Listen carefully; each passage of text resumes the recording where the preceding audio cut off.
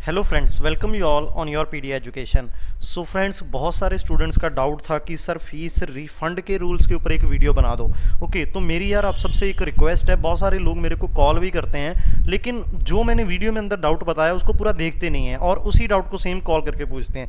तो आपसे रिक्वेस्ट है, इस वीडियो को आप लास्ट तक देखना, जितना शॉर्ट हो सकेगा मैं उसको वीडियो बनाने की ट्राई करूँगा। ओके, तो 1 बाय 1 सभी रूल्स को पढ़ते हैं। यहाँ पे 9.2 जो पॉइंट है इन्फॉर्मेशन ब्राउचर में, उसमें देख सकते हो आप जाके। Okay, so rules for refund of seat acceptance fees paid in regular round. तो पहले रेगुलर राउंड की बात कर लेते हैं। ओके, सो अगर आपने अब पॉइंट नंबर 1 क्या है, आपने सीट एक्सेप्टेंस फीस पे कर दिया after depositing SAF in regular round.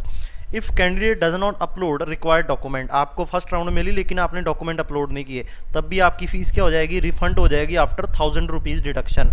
If discrepancy is found during the document, आपने डॉक्यूमेंट अपलोड किए लेकिन डॉक्यूमेंट्स के अंदर क्या है, डॉक्यूमेंट आपके सही नहीं है, गलत हैं डॉक्यूमेंट, जब कुछ भी गड़बड़ पाई तो आपको फीस है जो रिफंड कर दी जाएगी। Okay, after successful online document verification, अब पहले केस में डॉक्यूमेंट आपने अपलोड नहीं किए, दूसरे केस में डॉक्यूमेंट आपके गलत हैं, एंड थर्ड केस में अगर आपका ऑनलाइन डॉक्यूमेंट वेरीफाई हो गया राउंड 1 में और राउंड 2 में, और जब भी राउंड 3 में आपको सीट अलॉट हुई, candidate did not basically report physically at the allotted institute, जब आपको राउंड 3 के बाद फिजिकली जाना है, जब स्पेशल राउंड के बाद अगर आप नहीं जाते हो तब भी आपकी फीस रिफंड हो जाएगी। ओके, तो मतलब आपका ऑल केसेस में हो ही जाएगी refund. Now after depositing seat acceptance fees in regular round and successful document verification भी हो गया, आपका सीट भी आपको मिल गया है।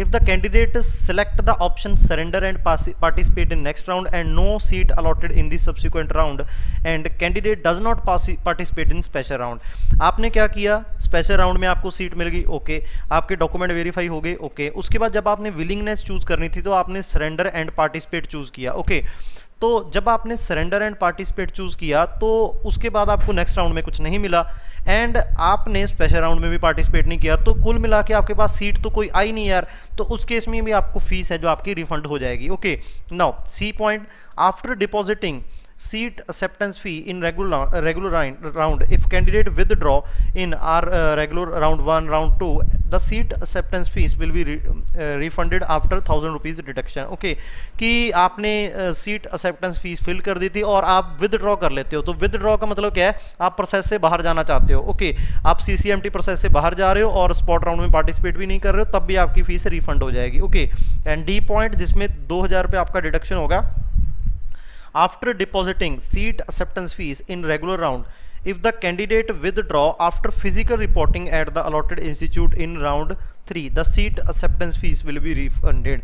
अब अगर आप रिपोर्ट कर लेते हो इंस्टीट्यूट के अंदर एंड उसके बाद आपको लगता है यार मेरे को नहीं लेना, मेरे को तो विदड्रॉ करना है, मेरे को सीट चाहिए नहीं, तो वहां पे भी आपको फीस रिफंड हो जाएगी after 2000 rupees deduction. Okay, now ई पॉइंट देख लेते हैं, बहुत इंपॉर्टेंट पॉइंट है ये। After depositing the seat acceptance fees in regular round and successful document verification during the physical reporting at the allotted institute after RR3 allotted, if the candidate has given option for participating in special round, तो most of student ये option देंगे आपको, जो मैंने बताया था कि आपको अभी एफिडेविट देना पड़ेगा स्पेशल राउंड में पार्टिसिपेट करने के लिए, by submitting affidavit in required format and then he or she does not register for special round. तो क्या होगा कि सर मैंने अभी एफिडेविट दे दिया कि मैं स्पेशल राउंड में पार्टिसिपेट करूंगा, लेकिन राउंड 3 तक मेरे को इतना अच्छा सीट मिल गया जो मेरा विश था कि मेरे को मिलना चाहिए, अब मैं स्पेशल राउंड में जाना ही नहीं चाहता, तो उस केस में क्या होगा आपका, और उसके बाद does not register for special round, seat acceptance fees will be refunded after deducting processing fee of ₹2000। तो उस केस में आपका 2000 बेसिकली डिडक्ट कर लेंगे। ओके, आपने राउंड 1 में एफिडेविट दे दिया मैं स्पेशल राउंड में पार्टिसिपेट करूंगा एंड आपने पार्टिसिपेट नहीं किया और आपको जो राउंड 3 में सीट मिली वो भी आपने विदड्रॉ कर ली, तो भी आपका ये फीस है जो रिफंड हो जाएगा। अब बात कर लेते हैं स्पेशल राउंड की। ओके, कि स्पेशल राउंड का मीनिंग क्या है, स्पेशल राउंड में कब आपकी फीस रिफंड होगी। If no seat allotted in to the candidate in any of the special round, the participation fees will be refunded without any deduction. Okay, यहाँ पे क्या है, please note that seat retained from the regular round will be treated as seat allotted in the special round. आपको round 3 में seat मिला, yes sir, आपको special round 1 के अंदर, स्पेशल राउंड जो 1 है उसके अंदर आपने क्या किया था, पार्टिसिपेशन फीस फिल की थी, जो भी आपके पास है पे की थी आपने।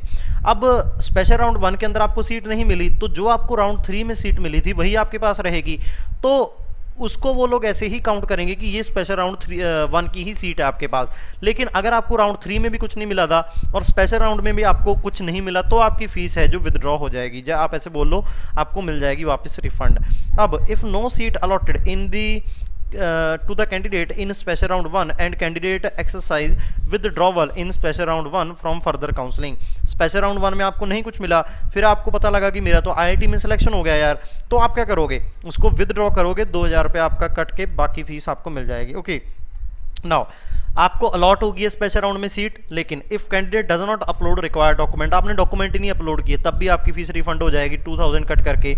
इफ डॉक्यूमेंट में कुछ आपका डिस्क्रिपेंसी आपको फाउंड करते हैं वो लोग जो वेरीफाइंग ऑफिसर है, तब भी आपकी फीस वापस कर दी जाएगी। Okay, now after allotment of seat in round 1 and successful document verification including those having got all allotted seat in regular round and no change in allotted in special round 1, आपको round 3 में मिली थी and special round 1 में कोई change नहीं हुआ, नहीं मिली seat, तो वही आपकी स्पेशल राउंड 1 में मिलेगी जो राउंड 3 में मिली थी। If the candidate select the option surrender and participate in the next round and no seat allotted in round 2, सो जो आपका स्पेशल राउंड पार्टिसिपेशन फीस वो रिफंड कर देगी आफ्टर प्रोसेसिंग फीस डिडक्ट करके 2000। तो इसका मीनिंग क्या है, डी पॉइंट का मैं आपको बता दूं क्या है। आप स्पेशल राउंड 1 में आए, ऑलरेडी आपको राउंड 3 में कोई सीट मिल गई थी, स्पेशल राउंड में आपकी वो सीट प्रमोट नहीं हुई, तो वही आपके पास सीट रहेगी। फिर आपने सोचा यार मेरे को तो आगे जाना ही नहीं है, सरेंडर करना है इसको, तो आपने चूज किया कि surrender and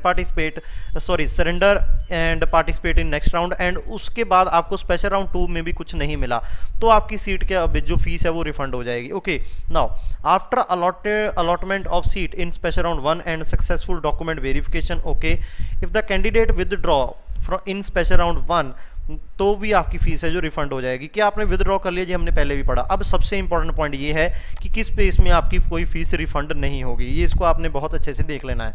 after allotment of seat in special round 2 including seat retained from the various regular round और special round 1, no refund will be made to the candidate.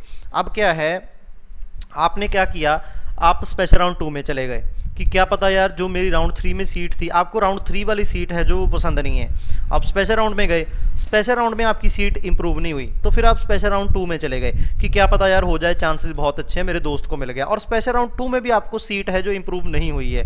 अब आपका मन क्या करेगा कि मेरे को उस सीट को छोड़ना है।